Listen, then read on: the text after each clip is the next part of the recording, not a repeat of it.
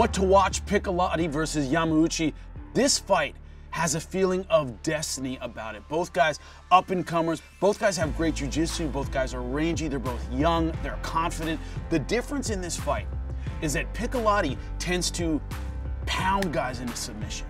He gets good position on top and beats you until you give up your back and give up the rear naked choke. He finishes you and it goes down as a submission, but it's a submission through attrition. Goiti Yamauchi is slick.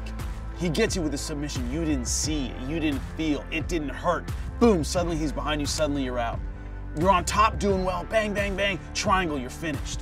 They both finish fights the same way, but the way they get there is totally different. The guy who comes out of this fight, especially with a dominant performance, is up amongst the elite at 155.